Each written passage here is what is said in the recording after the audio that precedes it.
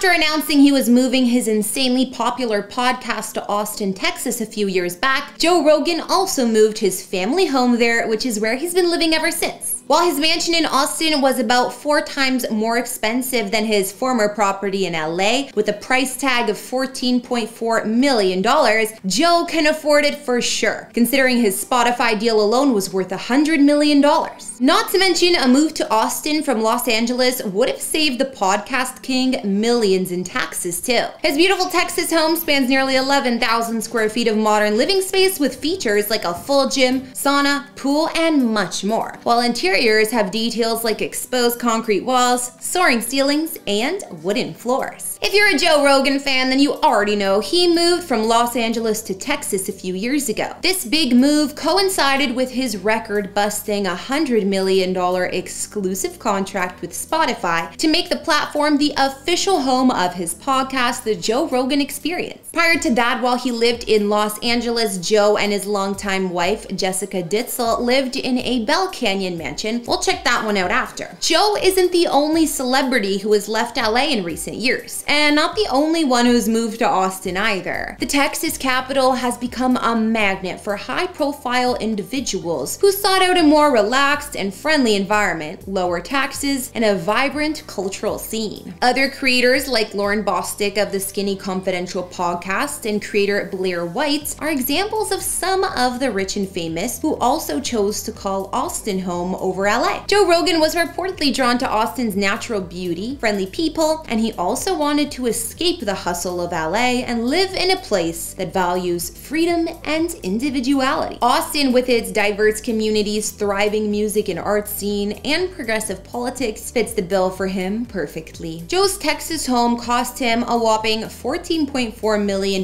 in an off-market deal in 2020, marking one of the biggest transactions in the area's history. For that price, he scored himself a waterfront mansion located in a desirable spot along Lake Austin, a quiet neighborhood away from downtown Austin, but not too far a drive. Some of the neighboring homes are owned by celebrities like Sandra Bullock and well-known business billionaires. His modern mansion boasts clean lines, geometric shapes, and massive windows in its architecture, while the lush property sits in the neighborhood of Spanish Oaks, offering stunning views of the hill country. Joe's home was formerly a Tuscan-style McMansion, which wasn't very unique, built in 2006, but it was completely redone in recent years before Rogan bought it. The owner prior to Joe was an architectural designer himself, named Benjamin Woods, and he gave the place a makeover, turning it into a sleeker, Texas-inspired modern farmhouse with just a taste of the old style. Interiors boast a mix of minimalistic and industrial touches with exposed concrete walls, wooden floors, and soaring ceilings. Rogan's family residence measures in at a Texas-sized 10,980 square feet with 7 beds and 10 baths, while other amenities include a home theater, sauna, and much more. The exterior of Joe's property has a roomy motor court and paved path leading to the front door. While walking in, there's a double-height entry with light wood walls and an artsy chandelier overhead. The interiors of the home are sunny, modern, and glam, with top-of-the-line appliances, exotic materials, and bright pops of color. We can see this in the formal dining room, which has been painted a shade of blue with gold fixtures and vintage-looking furniture. Nearby, there's also a lounge area with full wooden bar and a living room with full walls of windows and glass doors to the yard. In the stylish kitchen, there are double islands with pull-up seating, rustic farmhouse-style light fixtures, and recessed lighting, while the attached, more casual dining area has a long table with more than enough room for Joe, his wife, and their 3 kids. Nearby, a large modern fireplace surrounded by antique cabinets sits beside this dining room and kitchen space. There's an open layout in most of the home, giving plenty of room to relax or entertain. Many common spaces with full walls of windows as well. With these new renovations, the entire living room area in the rear of the house doubles as a sunroom, featuring walls of glass. Of course, it wouldn't be Joe Rogan's house without a fully equipped gym. He had his home gym set up by Soaring, an exercise equipment company that produces weights, racks, and high-end machines. And if you watch his podcast videos on YouTube, you would also be familiar with this room. His podcast room was custom built for him sometime in 2020 and could be located in one of the property's other structures as well. Outside, the tree tree-lined 4-acre lot sits on the reservoir-controlled Lake Austin, and aside from the 2 attached garages, there's a carriage house perfect for an RV or a boat, or to house the podcast studio.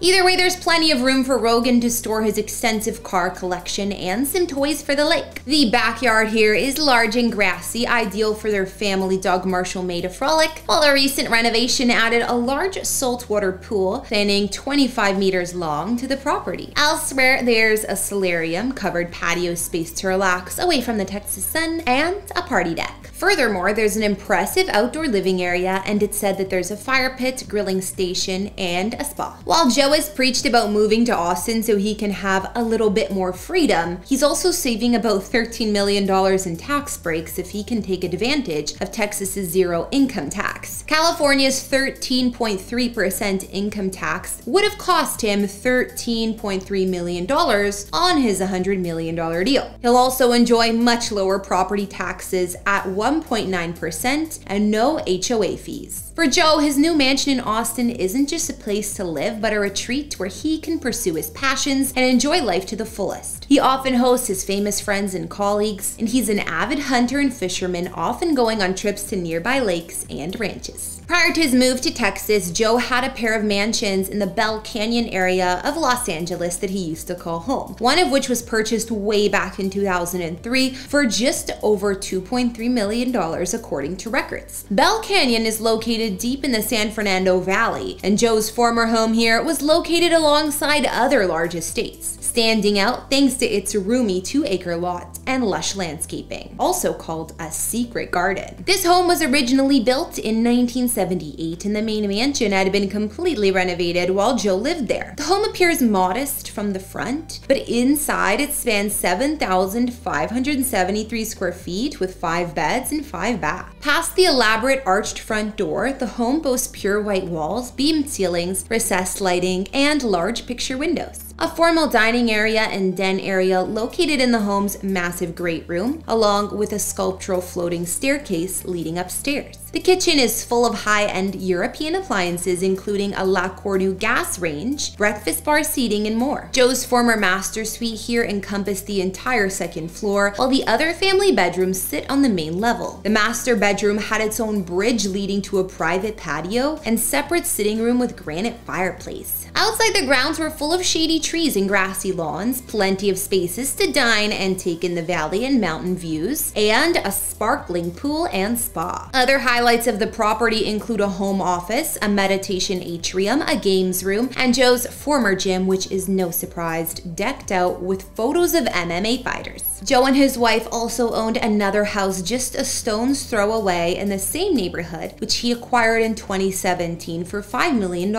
This place he reportedly spent more time in while living in LA, and it's very different in its design and much more contemporary than the other place. This open concept mega mansion featured 8,720 square feet of living space with 6 beds, 9 baths, and a whole lot of luxury amenities. As soon as you walked in the front door, you could see almost the entire place, including down into the bottom floor, the dining room, out onto the patio, and into any of the multiple living spaces. It's basically one giant room separated by glass walls and a second floor, flooded with natural lights and equipped with high ceilings and white walls. Joe's master bedroom was located on the bottom floor of his mansion, and like every other room in his home, the bedroom is completely open in both in terms of the indoor space and allowing for quick access to the outside. On the second floor, you'd find a seating area leading to a dining room and a more casual living space with a fireplace and TV. To the right was Joe's kitchen, the place where he cooked up all his meat. Of course, Joe also had a fully equipped home gym, and after spending some time working out, he liked to unwind in his beautifully lit bathroom. Now that we've checked out the homes of Joe Rogan, including his current home in Austin, Texas, that's going to conclude today's tour. Before we go, answer me this. Would you move from the state you lived in and start completely fresh in order to avoid some hefty taxes? Let me know in the comments below. Don't forget to like, subscribe, and follow me on Instagram to chat. I'm Kara the Vampire Slayer, and if you'd like to check out another tour before you go, then stay tuned because up next, we'll look at the properties of Dana White. Bye! I love the people that say you can't and the people that are begging for you to fail. That's what I feed off of. So yeah, if you tell me it can't be done, I'm gonna show you you're wrong. Dana White, who is known as an American businessman and sports promoter, and probably most famous for being the current president of the UFC, has snagged some pretty luxurious real estate in Las Vegas. In fact, Dana bought 3 properties next to each other for a combined total of $6 million before bulldozing them down in 2017 and built them all from scratch. Who has money to just do these things? Why can't I? For just under $1.8 million, Dana White's first house was 7,700 square feet, which he bought in October of 2006. Then he added another 5,500 square feet property for $2.4 million following in January. To complete the Dana White house trilogy, Dana bought the last 4,700 square foot house in March for $2 million. I'm guessing this guy has like the wildest parties and the loudest ones, because there's no reason for this, fam. In addition, the marketing genius listed the Ultimate Fighter home, which put up-and-coming mixed martial artists in the same house, competing in a series of elimination matches to win a 6-figure contract with UFC for $5 million in 2018. We'll take a look at Dana White's mega mansion and the Ultimate Fighter home. Ladies and gentlemen, this is a house tour you don't want to miss, especially if you fight like me. I'm playing, I don't fight, I'm sorry. In these videos, we don't reveal any addresses, so please do not show up at any private residences because it is not safe for anyone. Dana White has had quite the lucrative career being a successful businessman and sports promoter, earning a net worth of $500 million. When UFC sold in 2016, Dana owned 9% of the company. After taxes, Dana's 9% cut from the sale was around $360 million. Even today, Dana's salary is roughly $20 million a year. Before Dana got his big ticket, he relocated full-time to Las Vegas and in 1992 established Dana White Enterprises. It was around this time that he began managing fighters Chuck Liddell and Tito Ortiz. White continued to expand his horizons to the other styles of fighting, including mixed martial arts and Muay Thai styles that would later come to define the UFC. After reuniting with Lorenzo Ferreira in the mid-90s, Lorenzo quickly saw the profit that could be had, and he made a deal to buy the UFC. Lorenzo also invited his older brother Frank to get in on the action. In total, the Ferreira brothers paid $2 million in 2001 for an 81% ownership stake in the UFC. They soon appointed White as president. From here, the UFC turned into an international phenomenon under his leadership. He has been able to increase the popularity of the sport and turn it into a multi-million-dollar business. The UFC announced in May 2017 that White would be the host of a show called Dana White's Contender Series. This show is only available through UFC's digital streaming service, UFC Fight Pass. White revealed on March 18, 2019 that he had penned a new 7-year contract with ESPN to remain the UFC president. So needless to say, White has been able to snag some pretty luxurious real estate. Hey, what's going on, guys? It's your boy Marlon Palmer, and today we're bringing you another house tour here for you on Famous Entertainment. I noticed 95% of you guys watching right now are not subscribed, so please be sure to hit that subscribe button because we post new videos daily. Now, we've previously reported on the homes of The Rock and Tiger Woods, so if you'd like to, please check out those videos. If you like these videos, please ring that bell for notifications. Follow me on Instagram at ThatDudeMcFly to chat some more, and hit me up in the comment section below with whose house tour we should do next. Let's get into the video.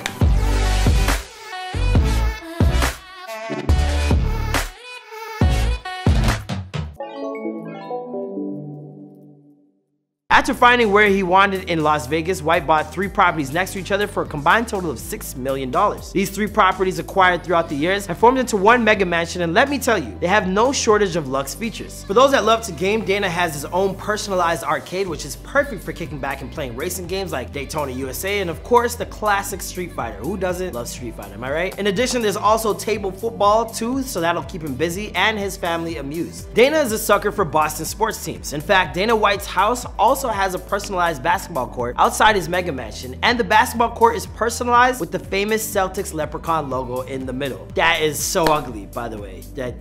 If you're a Celtics fan, I'm sorry. Another luxe feature in the White residence is this outdoor saltwater pool surrounded by 2 gazebos on either side of the pool. The outdoor area is accompanied by comfortable beds, couches, sun lounges, and an outdoor bar for those that fancy a Chardonnay, of course. Afterwards, guests lucky enough to visit can wind down and grace a spot in the jacuzzi. Being a self-proclaimed gym nut that he is, the mansion features its very own state-of-the-art gym. This high-tech gym in his spacious abode is filled with more equipment than your local gym, which is steps away from a cozy yet spacious sauna. Dana has a living space with 2 enormous couches at the center, enveloped with dress cushions and pristine carpets. The room features a large projector screen, perfect for binging, and famous portraits capturing some of UFC's finest moments. Dana's house is uniquely packed with unconventional things, including AK-47 decorated with dollar bills, larger than life-size images of his fighters, and bullets made from oil, blood, cocaine, gold, diamonds, and religious symbols.